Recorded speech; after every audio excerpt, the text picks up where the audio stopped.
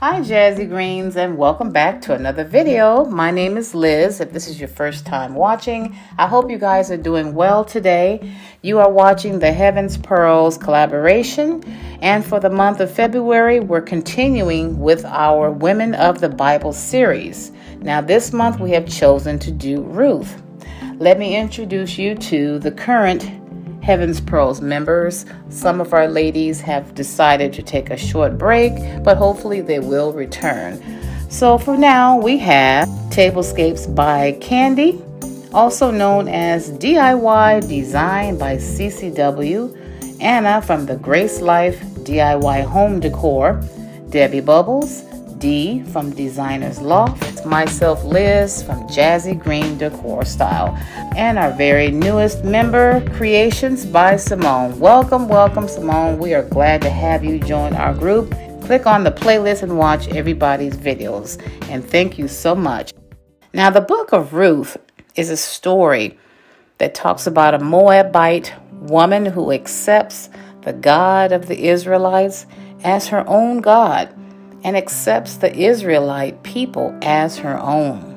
Ruth teaches us not to let our past define us and to have faith. Without faith, you cannot please God. Even during the most devastating times in our lives, we must trust God and just have faith that He will bring whatever we have asked Him to do will come to pass. Now, because of Ruth's faithfulness in a time of national faithlessness, God rewards her by giving her a new husband, Boaz, and a son named Obed, and a privileged position in the lineage of David and Christ. She is the great-grandmother of David. Now, I'm going to read just a little bit of Ruth's Redemption Assured. This is chapter 3 of the book of Ruth. Then Naomi, her mother-in-law, said to her, "My daughter, shall I not seek security for you, that it may be well with you? Now Boaz, whose young women you were with, is he not our relative? In fact, he is winnowing barley tonight at the threshing floor.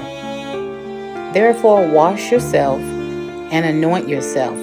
Put on your best garment and go down to the threshing floor.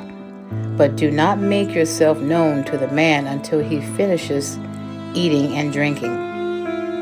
Then it shall be, when he lies down, that you shall notice the place where he lies, and you shall go in, uncover his feet, and lie down. And he will tell you what you should do." And she said to her, "All that you say to me I will do."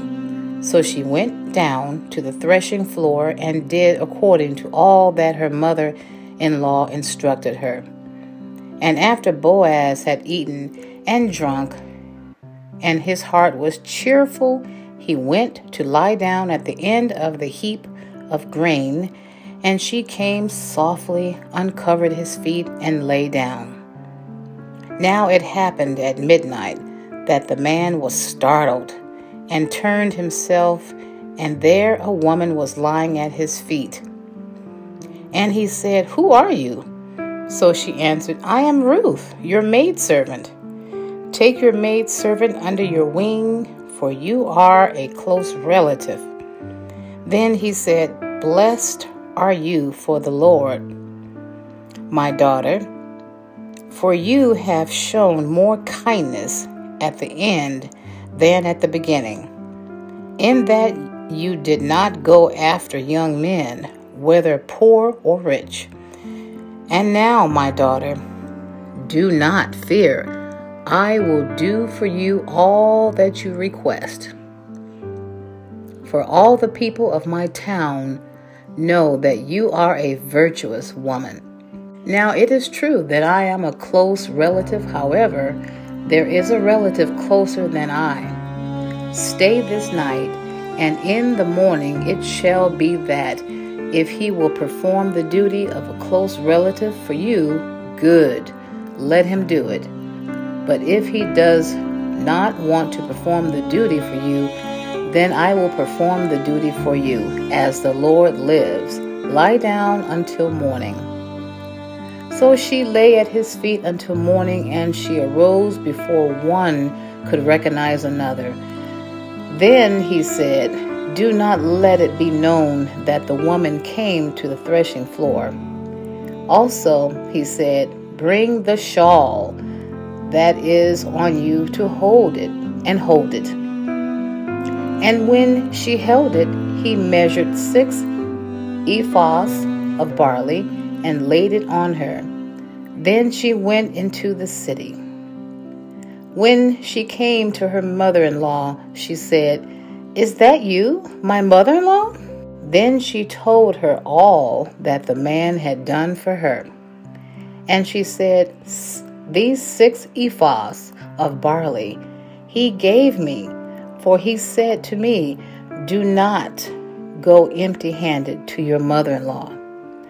Then she said, "Sit still, my daughter, until you know how the matter will turn out, for the man will not rest until he has concluded the matter this day." I hope that you guys have enjoyed watching today's video. If you have, please click that subscribe button and double tap the bell twice so that you will be notified of all of my videos and you won't miss any of them. And give me a big thumbs up. Click the like button. That does help my channel. And you guys have a blessed day, and I'll see you next time. Bye-bye.